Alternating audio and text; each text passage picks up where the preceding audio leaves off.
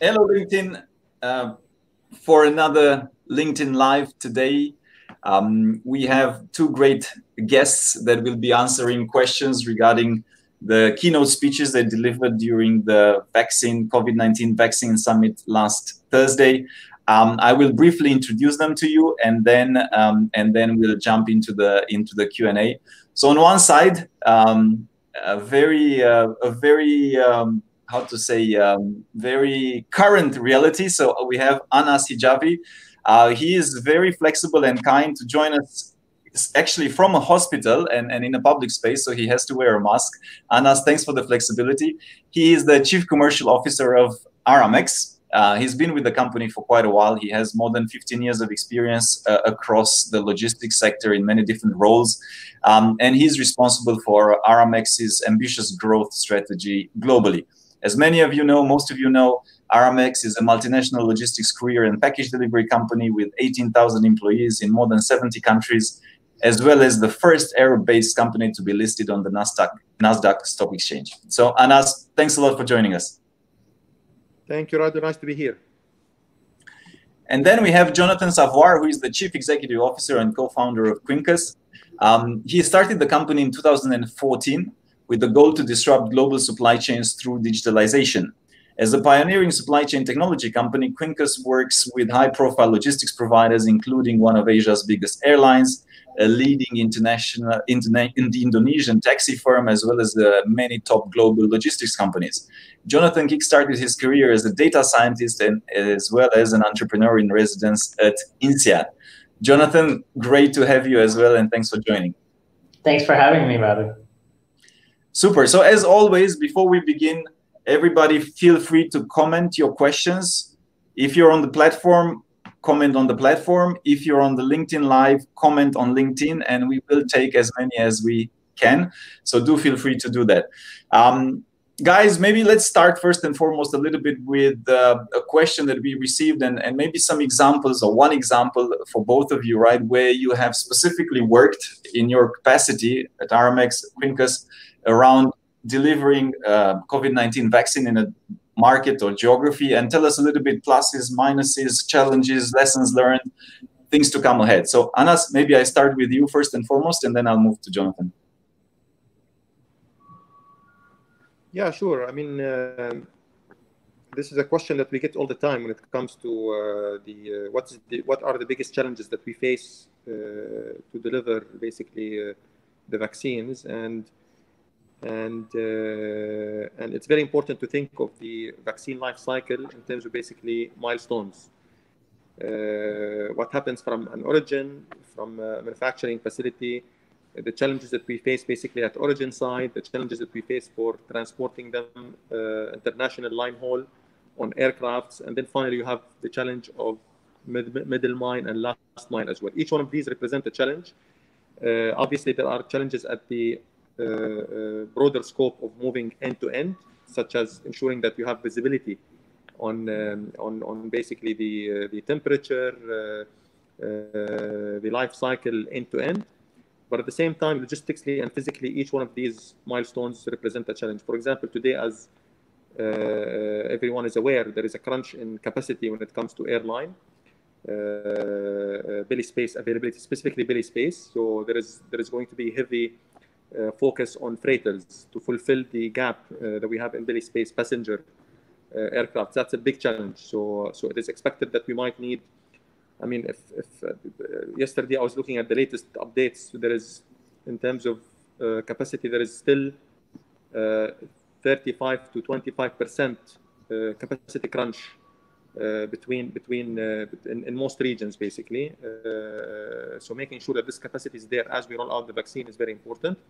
At the same time, the last mile delivery, for instance, today the vaccine deliveries require 2 to 3 times what basically UNICEF has been doing last year in terms of basically ability to deliver the quantities that we're talking about. So there is a capacity problem primarily, and there is also the availability of the equipment and so on. And something that people forget sometimes is the volume that is required not to move the vaccine itself, but the syringes and all the PPE that comes with it as well. So that is also something important to think about. all in all, it's basically about control, about capacity, and making sure that you have global team that can mobilize very, very quickly. So these are the headlines when it comes to the challenges that we face for delivering the vaccine. Yeah. Thank you. I think a lot of what we have seen as well is in terms of the visibility, being able to integrate the different parts of the miles, right? And that's really something that we're working on, for instance, is, and seconding what Anna said, being able to integrate, your first mile into your mid miles, being able to integrate your air freights, being able to provide that visibility in one integrated manner. We're seeing a lot of troubles there. Mainly because some providers will have the flexibility and technology systems that support it. Some of them won't be. Some of them will have the temperature sensors, depending on whether you're tracking the containers or whether you're tracking the packages themselves and the vaccines themselves.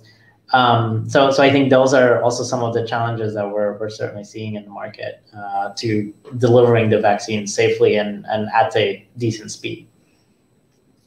I'll open up this particular challenge that came about in one or two of the panels that I moderated during the summit, and there were also quite a few questions. There's a good friend of mine that works for the Asian Development Bank, and he's quite an expert in cold chain. And his point was, and the question that came up was, at the point of arrivals of the vaccines, right? When sometimes because of also the urgent permits that the vaccines get, or the urgent approvals, they are approved in certain markets, but they may not be approved at the market where they arrive. And then the customs have to do the inspection, and sometimes you open up that package, you take maybe one vial or two vials, but then there's obviously a tempering of the whole temperature of the package, right? So I guess how can that part be mitigated, right? So that you don't end up falling without outside of the needed temperature, and what are some of the solutions or the ways in which both of you from your different angles can help? Jonathan, maybe let's start with you. Right. I think, one of the things that we're seeing more and more is to not just track the container, for instance, but also track the individual boxes themselves, right? So if you open up a ULD, that you don't just, start decreasing temperatures and start tampering with the entire container rather than just single boxes. And some of the manufacturers are also putting temperature sensors on the boxes themselves rather than on the actual reefer or on the container themselves. And I think one of the things that you can mitigate is by having a full histogram on the individual components rather than on the whole, and being able to measure this on a holistic histogram are some of the solutions that are out there to solve that. So I think that's one of the key solutions to work through. Yeah, and on our side, basically, I definitely second what Jonathan said. I think tracking at the box level is the way to go, and this is something that we have basically decided on early. If you want to have a distribution structure that has the integrity to monitor basically the integrity of every single dose is extremely important. Obviously, on the broader level, it's very important that public and private sectors collaborate on finding solutions to these agreements in the first place, and making sure that there is better collaboration with governments early on. These vaccines will have to be treated differently when it comes to pre-clearance. There needs to be proper middle mile infrastructure for storage. So there needs to be distribution hubs. Basically, countries at different levels now are talking to each other to make sure that you mitigate the root cause of that problem by making sure that these vaccines get priority. But at the same time, obviously, to Jonathan's point, it's very important that, things happen, right? So you want to make sure that you are in control when these things happen, and that you are able to track and report at the smallest SKU level, or smallest piece, or smallest basically box level where the batch is going to be delivered. But this introduces other challenges when it comes to, okay, how do you want now to make sure that every box is labeled and every box has the device, and this increases the cost and complexity of managing operationally. And this is where providers will have to think of how we can, especially basically players like where Jonathan is a solutions provider, we'll have to think how we can make it more reasonably cost effective, and how can we integrate these technology solutions in a way that can combine not only the device that tracks the temperature, but also how can we make these devices more usable, how can we make them easier basically to integrate, to plug in, to activate, and so on. All of these things are very important to think about. Jonathan, you want to build upon that? I know that you guys have a couple of, so it's Anas just gave you. Sure. No, I think to Anna's point, it is critical that we see a integrated solution, right? Because if you have to look at one dashboard for temperatures and then another dashboard for milestones and another dashboard for tracking the vehicles and then another dashboard for tracking the packages, that just becomes a nightmare for any operational staff on the ground, and it just becomes something that they also becomes untenable, and that's how we then end up with missed dosages or dosages that just have not been tracked well, and where temperatures may go up for some of them, right? And it will, and accidents are bound to happen, and that's okay as long as there is a mitigation measure. So I think the solutions that we need to look at as not just in the private sector, but to Anna's point, also in the public sector, and combine that is really looking at these integrated solutions, working with both the private sector, both with manufacturers, so the pharmas themselves, as well as the providers, and being able to provide that in one integrated platform. That's the hard part, right? That's getting everything to communicate. That's really is the hard part, and where there is no real one-stop solution for that. I think we need to work all together to be able to provide that. Mm.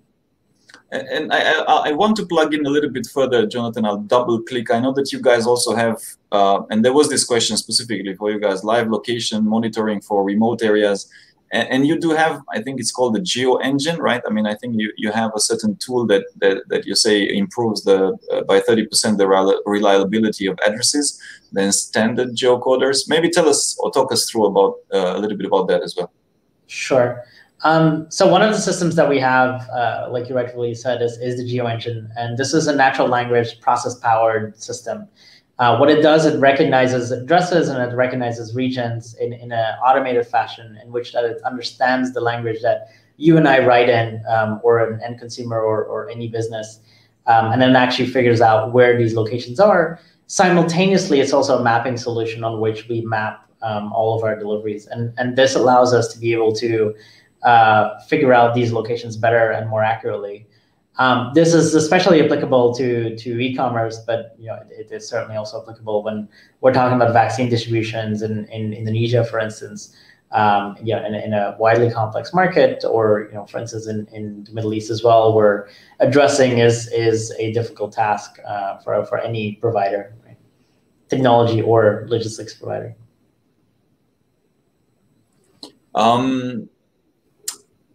I kind of also want to build upon that. So if I'm to come a little bit to Anas, because Aramex, you're a market leader in many markets around last mile, around that element. I guess obviously you have a fairly strong presence in Africa. Africa is going to be quite a challenge. So I wanted to open up a little bit the Pandora's box and see a little bit, how do you also think about managing this emerging markets, let's call them, or more difficult markets?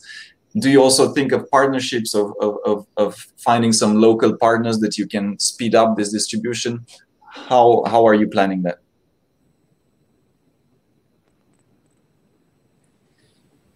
Absolutely. This challenge, Radu, is a challenge of collaboration more than anything else, if you ask me. So it's about different parties coming together, be it logistics players. This is one obvious one. We have to come together and we have to enable the local players, every possible one that at least basically meets the minimum requirements that would allow them to operate. We have to fund them. We have to provide them with support, technology, and we have to enable basically as many providers as possible locally. Obviously, we have our infrastructure in many places, but it's a question of how much can we scale in order to be able to meet the challenge, especially in the rural areas difficult places, and maybe through the discussion that we had, we know how many places are even not reachable today. And you want to ensure the integrity of the deliveries as well. That's one. At the same time, there needs to be collaboration also at other dimensions between manufacturers and logistics player, providers, and then with technology players like the likes of what Jonathan does, and so on different basically streams of the supply chain. So this challenge is about collaboration. It's about coming together. It's about enabling smaller and bigger players. And I mentioned in my keynote the need for OEMs as well to understand that fact. The manufacturers, they have to understand that the traditional way of engaging one provider is basically limited. It's limiting everyone eventually, because it's very important to open up and create more opportunities for different players to play in the market. I'll pull this question for both of you. Really, it is, Khalid is asking specifically about Aramex, but I think it's a relevant question for both of you. And I think it's a question, I mean, you've addressed, both of you, slightly already, and you've spoken about it in the presentations as well. But I think it's a concern for many people, right? So let's go a little bit deeper, maybe, into the specifics of how will we ensure this, I guess, integrity, right, of the vaccines for the last mile. Maybe Jonathan, I'll pass to you, and then I'll come back to Anas, because I think both of you are in the same. Whilst the question is for Aramex, I think it's for both of you. I think there's a couple of ways of doing it, and we've touched upon some of the things. One of them is making sure that monitoring of the temperatures, monitoring of the actual goods is done in a proper way. And it's rightfully pointed out that a lot of providers don't do it, right? And I think it's not as a lack of willingness, it's just a lack of capability that we are all building out as an industry, right? And we need to work together to build it out. That's the first and primary one. I would actually expand on that. I would almost argue that it's not just in the last mile delivery and the supply chain component, but I would almost say it's also in the last meter. And I touched upon this briefly also in the keynote, where even once it's been delivered to the distribution center or the hospital or the pharmacy, wherever people are actually getting vaccinated, even there it is critical that we continue measuring and monitoring temperatures. And we've received these requests as well of, don't just switch it off the moment that it's been delivered, but actually continue the monitoring until the box is opened up and until the vaccines are distributed. Because there's lack of information the moment that, for instance, delivery gets done, and then you don't actually know what happens in these distribution centers. So it's just making sure that integrity is there. I think that's really important, and making sure that the providers have the right tool sets, the right alerts, that the operators themselves, the dispatchers or the operation managers have the right alerts going on when temperatures go above their minimums or maximums. When deliveries are going away, things like that help, and I think that's important to be able to ensure that integrity. But I'll leave it to Anas to also elaborate on what they're doing.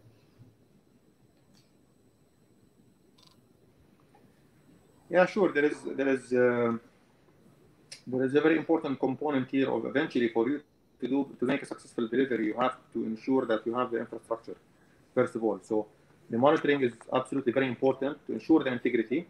It's kind of a quality assurance and a proactive measure for you to know that your delivery has been done right, and that those vaccines are worthy for patients. But at the same time, and also to have corrective actions in case things go wrong, as Jonathan pointed out. But I mean, let's face it, eventually you need to have the warehouses that are temperature controlled. You need to have the vehicles that are temperature controlled. You need to have the people who are trained and equipped to handle these equipment. You need to have the collaboration with the technology provider to make sure that your entire basically fleet and warehouses, and even during airline connectivity, that the temperature is intact, and that you have the infrastructure to manage this end to end. So it's mainly, if you ask me, what is the most important part? It is making sure that you have the fleet, the capability, in terms of resources, in terms of people, in terms of equipment on the ground across the entire value chain. And then obviously you need to couple that with technology that is very strong, that will allow you to understand where you have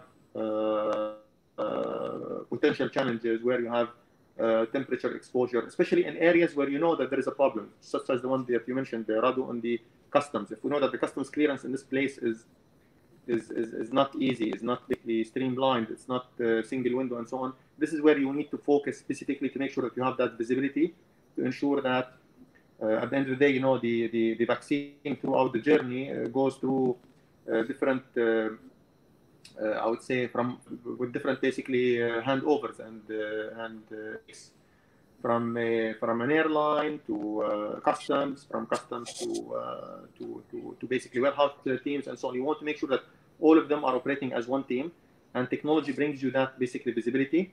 But you also want to make sure that all of these equipment are worthy for handling the vaccine. Depending obviously on, as many of you are aware, there are different vaccine requirements. So there are the -80, there is I mean, there are different basically temperatures, but in the end, it's all requiring certain capabilities and certain equipment that needs to be there. So having the equipment in the first place is key, right? So not everyone can do this delivery.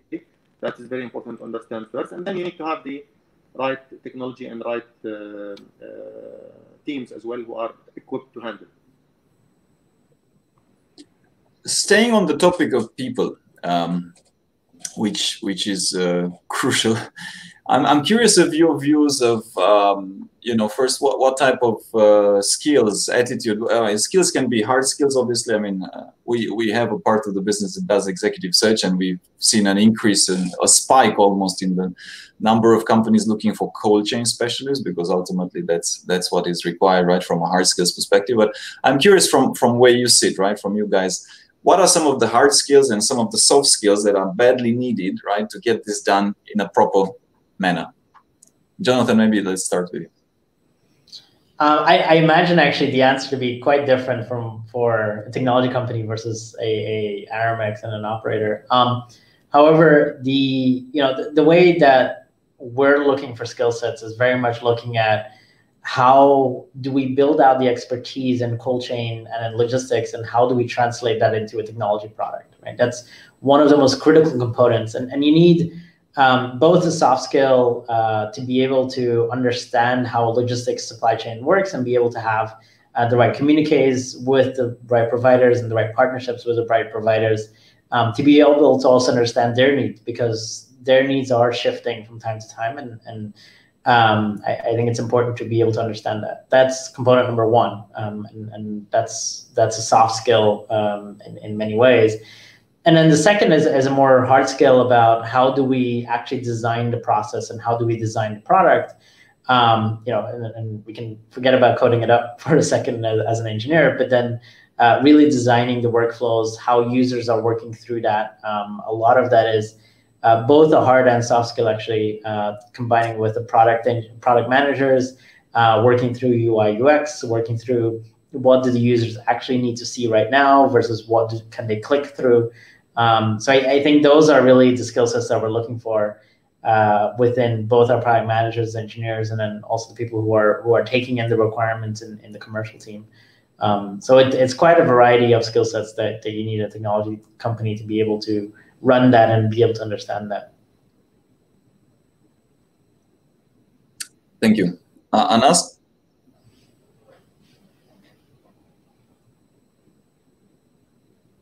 Oh, I think Anas disappeared for a second.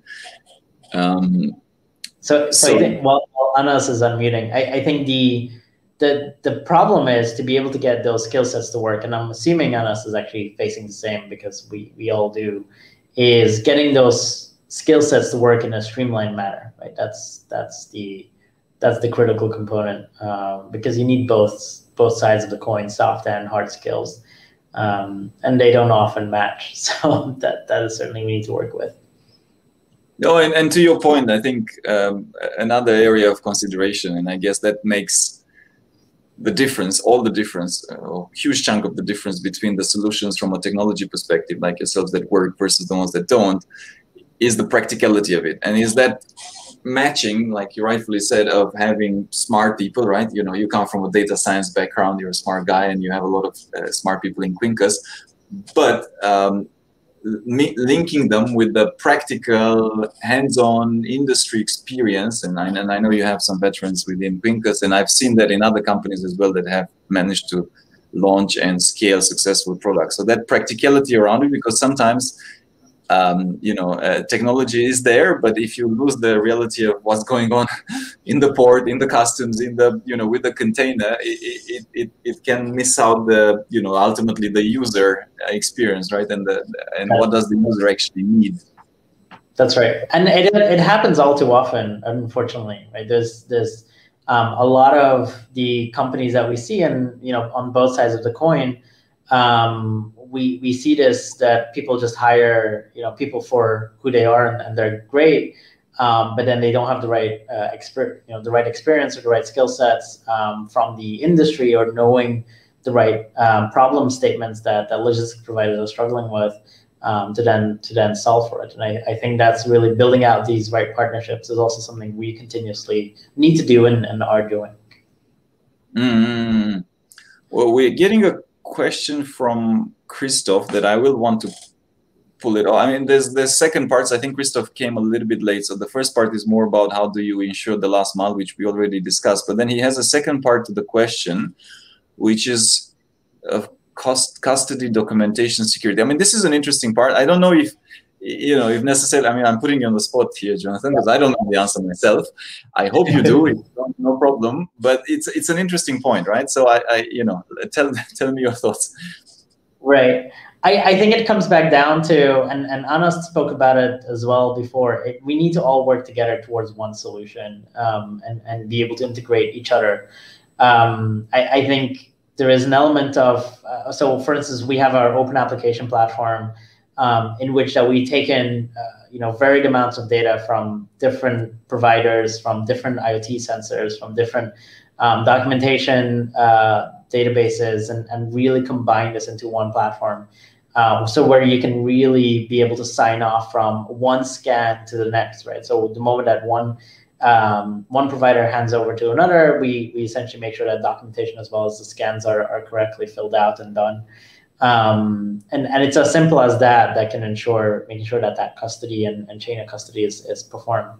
But often, what happens all too often, unfortunately, is that you have technology systems that mismatch, that don't really integrate well with each other, IT systems that don't work with each other.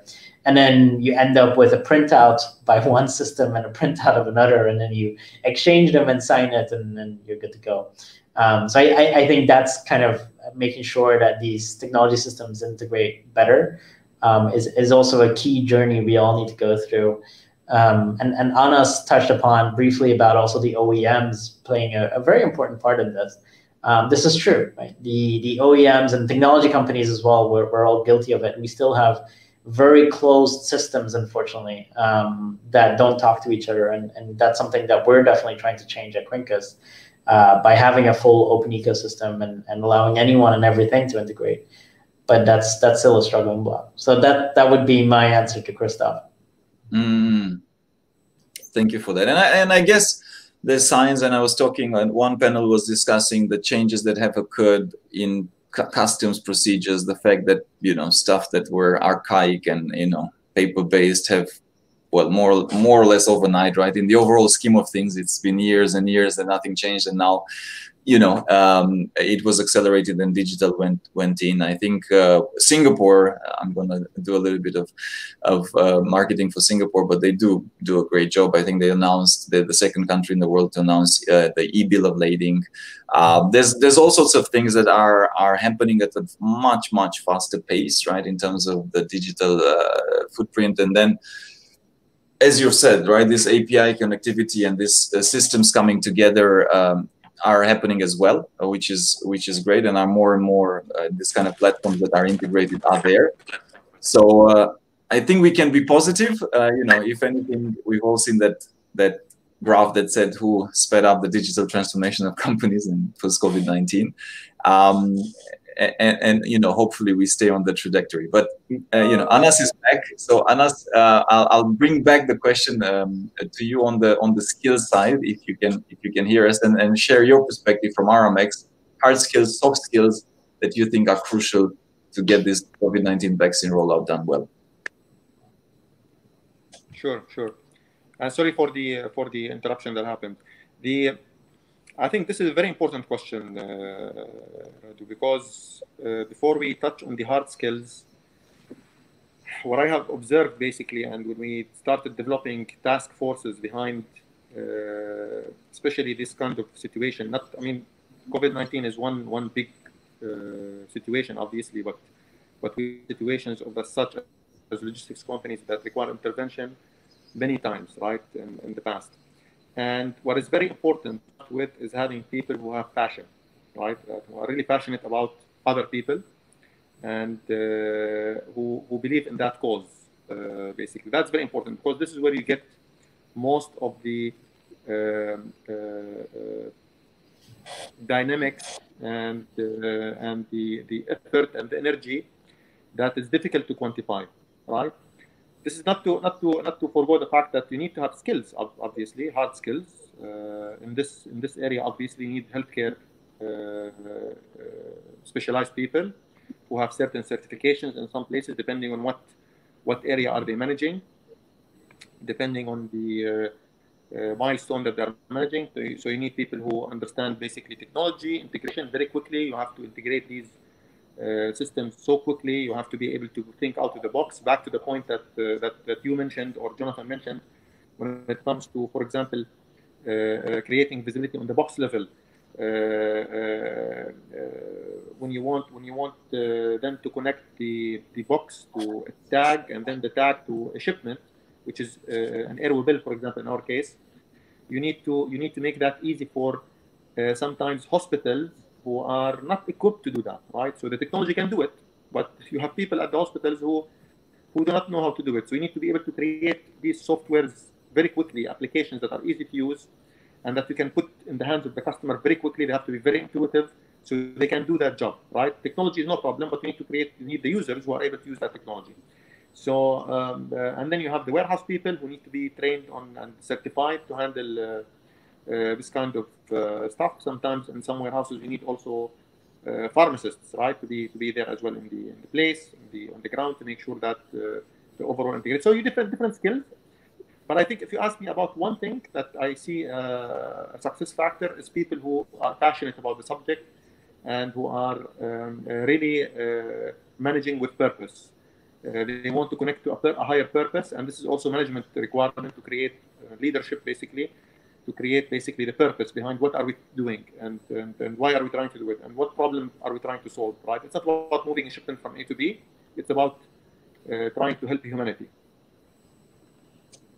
No, and probably there's never been a more daunting task and more important task for logistics and supply chain professionals in most of our lifetimes. I mean, I think I would almost argue that all of our lifetimes, because this is a global pandemic. So I mean, it's depending on all of us to get it sorted.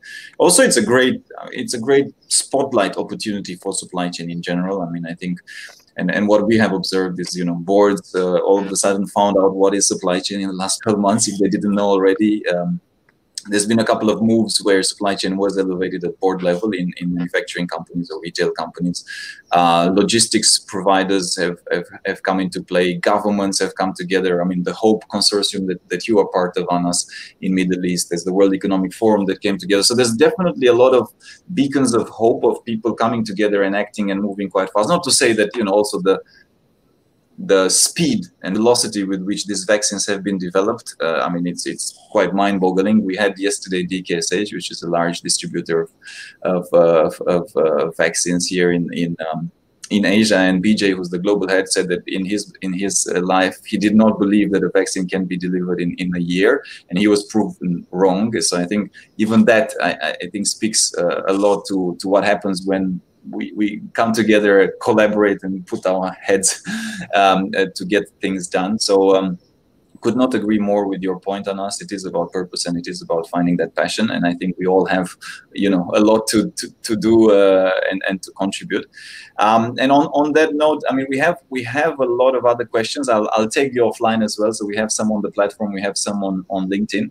I want to thank both of you, Anas in particular. Very, you know, thanks a lot for the flexibility, and we know that you know you're outside, so thanks. And you know, this is a kind of a COVID-19 live situation, right? So thanks for joining, Jonathan as well. And you know, keep healthy, guys, and keep you know, keep up the great work in delivering these vaccines to the population. You too. Thank you so much, Radu. Thank you. It's a pleasure. Thank you, Radu. Thank you for the audience.